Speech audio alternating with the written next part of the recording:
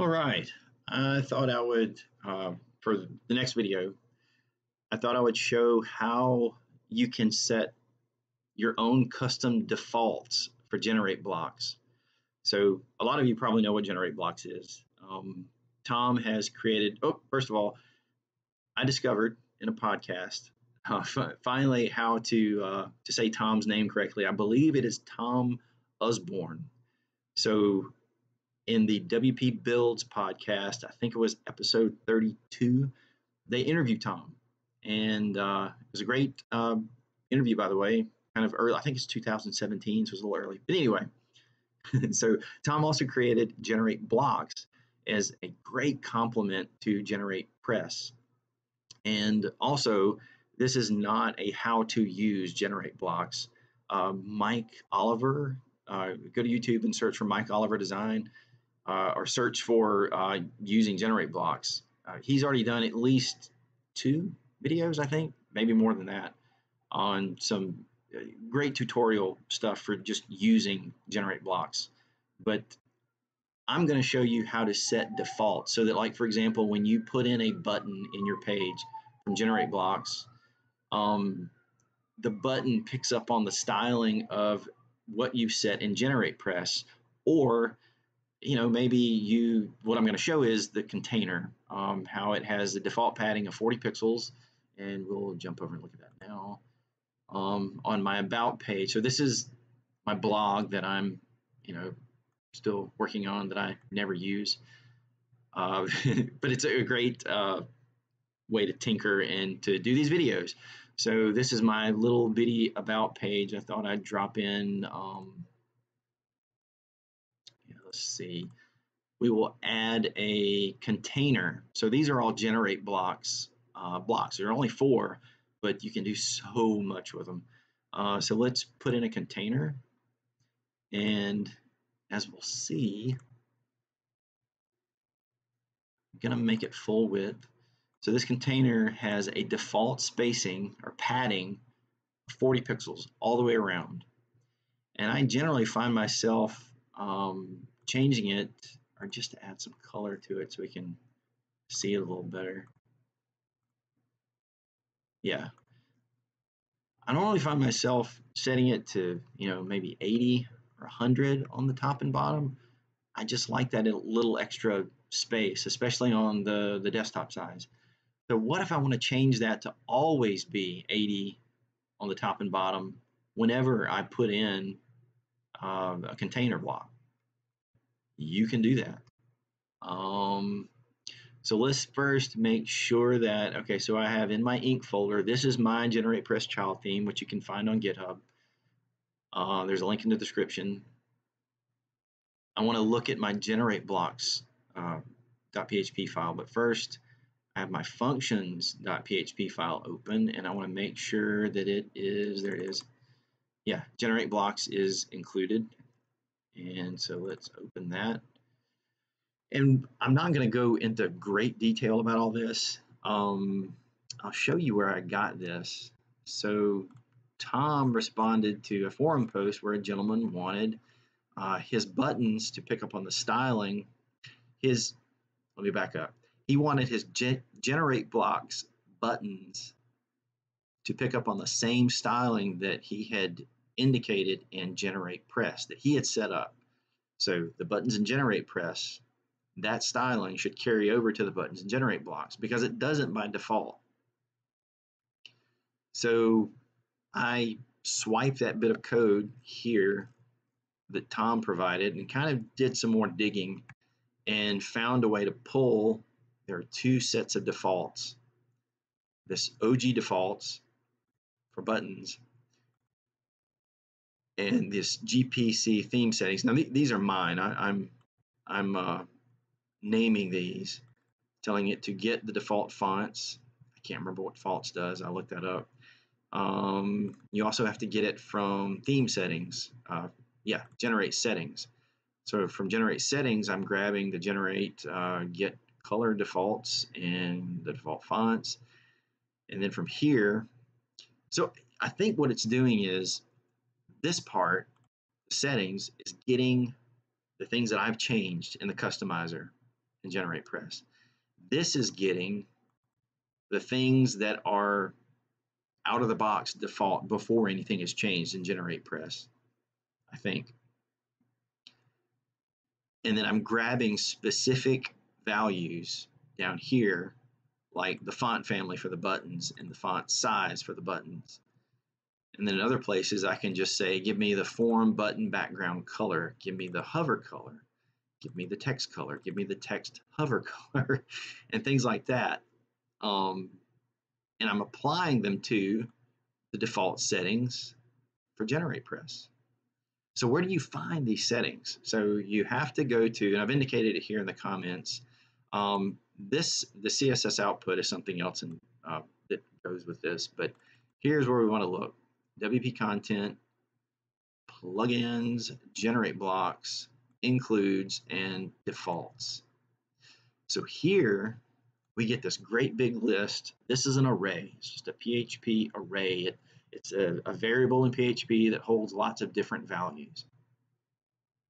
So you can look through here and see, here's the default container width, and he's grabbing it from GeneratePress, which is up here. But you can see there's like the outer container is set to full, the inner is set to contained, the height, min height unit is set to pixels, the padding unit is set to pixels, and here's that default padding, 40, 40, 40, 40 for the top, right, bottom, and left. These are the ones I want to change. I want to change that padding top and padding bottom to, let's say, 100.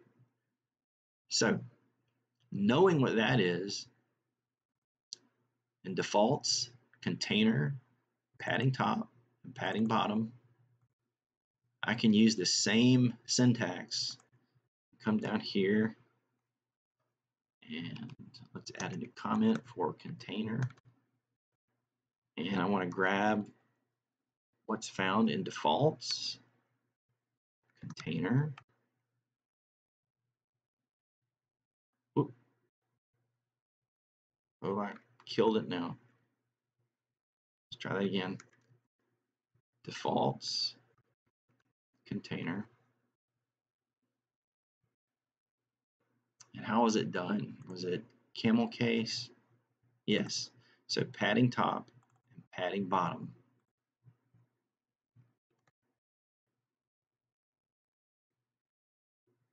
Why is it doing that? VS Code.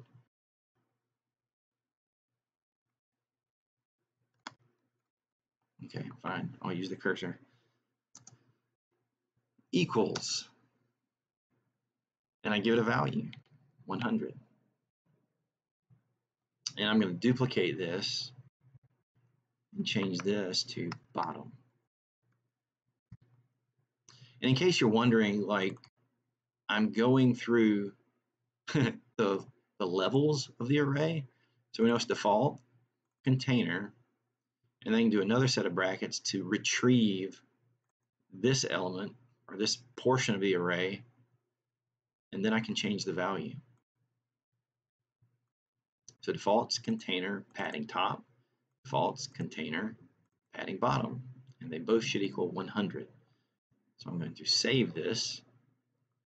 I'm going to go back. I'm going to delete this block. And I'm going to put in a new one.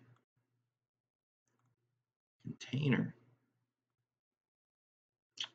And it doesn't look like it's changed because I didn't refresh my page. Sorry about that. Reload. Yeah, I know.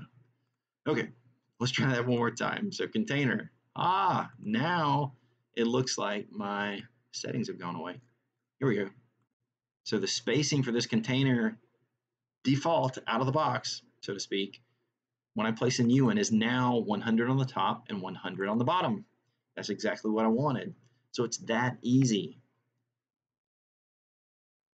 And Tom was really clever to build these settings in, and he didn't, I don't think this is in the documentation, but you can look on the forums like I did, well, in GeneratePress, and check the Facebook community. If you're not a member of the Facebook community, go to Facebook and look for the GeneratePress community and join it, because there's a lot of great help there.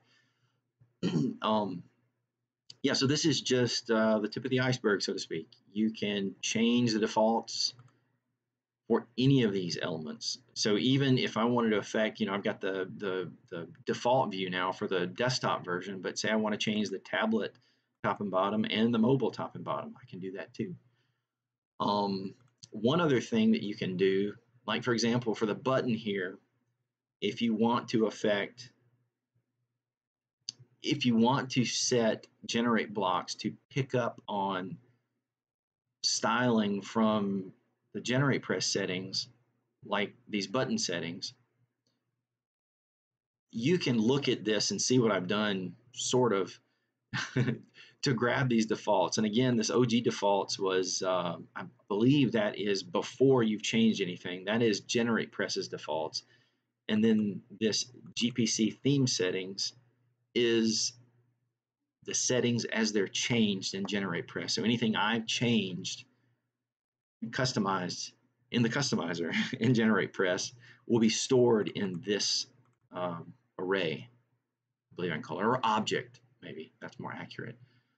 And if you want to get a better look at what's stored in those, so this little bit is commented out, but you can uncomment it, save it, go back to your page, and yeah, I'll update, okay. But I still need to refresh. And that header warning is, I don't know why that's there, but anyway, view the source, and now you get this array, and you can see what things are set to. So here's the defaults. I guess that's the defaults that GeneratePress has out of the box, like I said. Navigation, font widget title. And then down further, we have the theme setting. So here's, for example, anything I've changed. And it might have some of the same values. But like, for example, here's the H1 color, H2 color, H3 color, and I haven't changed the H4, H5, or H6. So these are saved in WordPress in the database after I've made the changes in the customizer. And I don't know what other ones may be. I think this widget background color. So any of these values that you say, you know what, I want to apply values I've saved in GeneratePress to things in GenerateBlocks, you can do that with these. So you can see the GPC theme settings. I've grabbed form button background color to apply to the GenerateBlocks button background color. I'll go into that in more detail in another video if you like, but this is just meant to be a simple, quick, let me change the default padding. Let me change the default font size on something, stuff like that. So that's it. I haven't done this yet, but I'm having a lot of fun with these, and I hope people are finding them helpful. So I ask that you subscribe. I plan to keep making these. Give me feedback. Leave me comments. What would you like to see done next? I have my own little list of things that I'm going to keep doing, and perhaps even review some other plugins that I like to use to complement my GeneratePress install. But that's it for now. You guys have fun developing, and I'll see you next time. Thanks.